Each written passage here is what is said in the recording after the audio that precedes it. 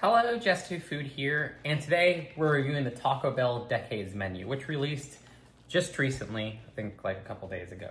And these are 4 of the Decade menu items. Apparently there's going to be a 5th at the end of November, which is my favorite Taco Bell item ever, the caramel apple empanada, which I don't know why they discontinued that a couple years back. It's like the best fast food dessert.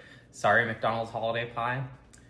But for these 4 items, we have the Tostada, the green burrito, the Meximelt, and the Gordita.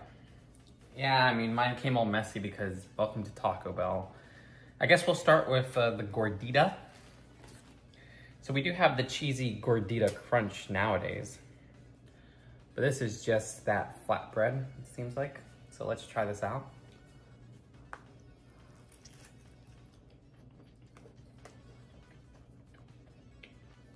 Inside there's tomatoes, sour cream, lettuce, beef, and yeah, cheese, of course. I don't know. It's nothing too special to me. The flatbread itself is fine, but that just feels like a cheesy Gordita crunch without all the crunch corn tortillas. So whatever. Or sorry, corn hard shell. This is what I'm excited about, the pico de gallo Meximelt, which seems to be just like a regular taco with like grilled with some pico. Let's see what this is all about.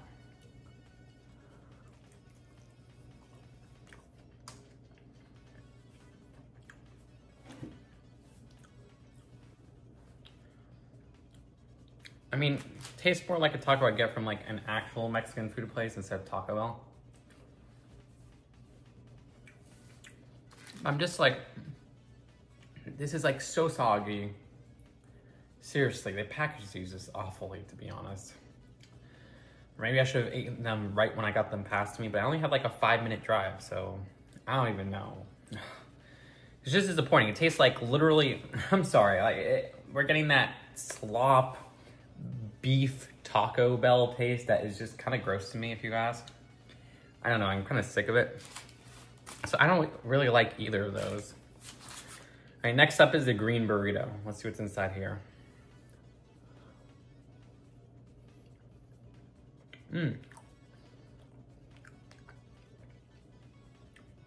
So beans, green sauce, and cheese. I'm liking the green sauce. It tastes like a sweet, I'm trying to think, like almost like a zesty Italian dressing sauce, but has a slight, maybe like even less than a mild sauce, you know, taco sauce. Honestly, this is my favorite of the bunch so far, this green burrito. The green sauce actually hits kind of hard. It's probably the healthiest of the bunch too.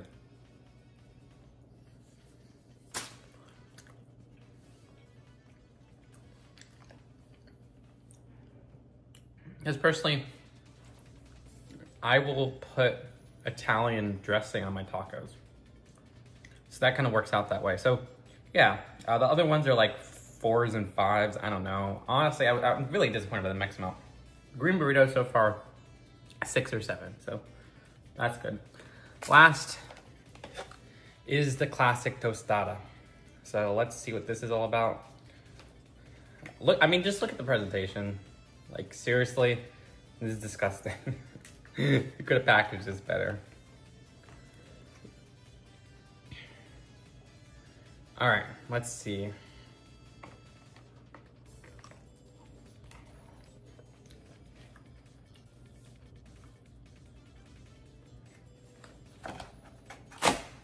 I'm done with all that. I did not like this menu.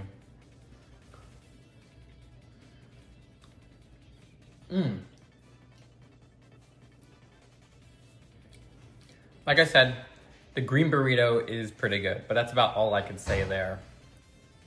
And it's weird, I'm getting like, almost tastes like there was like sand in that toast. I don't even want to know. I hope they didn't drop that on the freaking ground because again, it looked like it when you open it up. So yeah, all pretty gross. Green burrito was pretty good. That's all I gotta say. So That's it for my Taco Bell Decades menu review. Stay tuned for the return of the caramel apple empanada. that's what I'm hyped for, and I'll see you later. Peace out.